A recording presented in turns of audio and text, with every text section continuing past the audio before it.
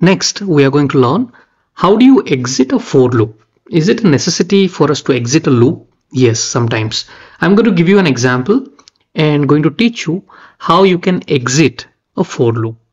So I am on a blank form and here I have kept a button. I'm going to double click on the button and the private sub has appeared. Now let's write the for loop. How do you write the for loop? So for that you have to say for, then you need to have a variable. Let me declare it as integer, and then you say equals to, and you put a counter. Let's say I'm giving a counter called 1 2 3 as a counter. So this is how you write a loop. And in the body, this part is called body. And in the body, you would write whatever you like to do. You would like to show a message box, you would like to write some condition, everything can be written in the loop. That means while the loop is running, what exactly would you like to do? It should be written in the body of the for loop. Now let me create some space, create some body. Now in this one, let me give you an example. Let's say I would like to ask the user, what is the capital of India? That is the question I'm going to ask. And he would have 4 options and he has only 3 attempts. So the loop will run 3 times. So that means it will give him 3 options. Even if he goes wrong, it will give him 3 options. If his answer is correct, I want to exit out of the loop. So how do we do it? For this, what you need a variable to hold the value of the input, right? You would like to show a prompt to the user, and when he enters the answer, you would like to store it. So I will create a variable called a as string and leave it. Now here, let's use this a variable equals to, I'm going to say input box, and let's ask the question, what is the capital of India? What is the capital of India? And here I'll give some options.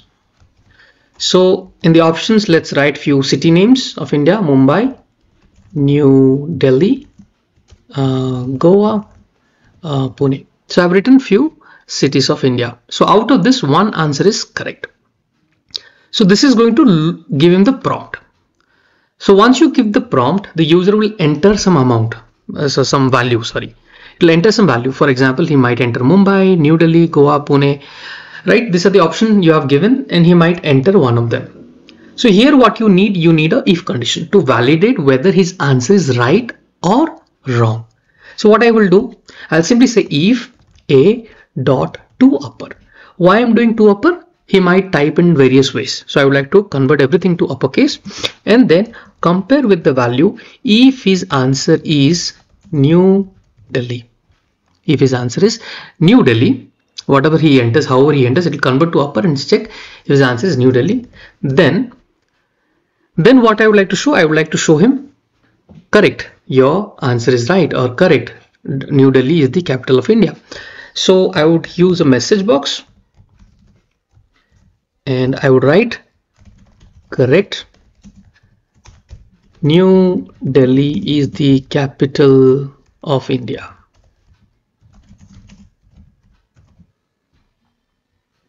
Correct. So this is what I would like to show. Now, if this answer is correct, I don't want the same question to be shown him again. I would like to exit. So this is where you are learning how will you exit a loop. So you have to simply say exit for, that's all, and hit enter. So exit for. So you started with for, you are in a loop, and here you are saying exit for. So that means if this is met, if it comes inside this block, it is going to exit it. Clear? Now there's also another condition here, else. So simply type else and hit on escape, hit enter. What if the answer is wrong? Then you would like to say incorrect, try again. Message box dot show, I would show incorrect,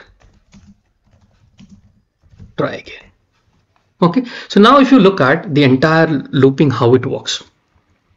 So you have started your for loop, right? And there's an exit here. If this condition met, then this block of code will run. The moment it runs here, it comes here, it will going to exit the loop. It is not going to continue. In case his answer is wrong, then it is going to come here and show incorrect, try again. Again, the loop will continue. How many times? I have given 3 times. So 3 times it's going to continue.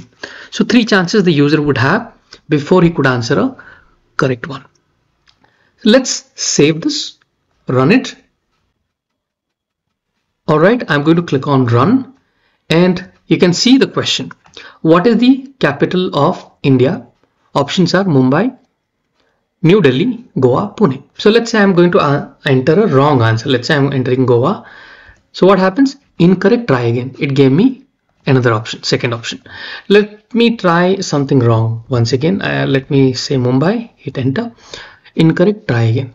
Let me try some wrong answer once again. So I am saying Pune, or I'm typing something else. Okay. So the moment I do this, what happens? It's showing incorrect, click on OK, and the program has closed itself. Why? Because the counter, the loop is set to 3. So 3 attempts has been given to the user and it is exiting automatically as per the loop. Now what if I am going to give a correct answer? For example, first let me enter a wrong answer, Goa. So this is my first attempt went wrong.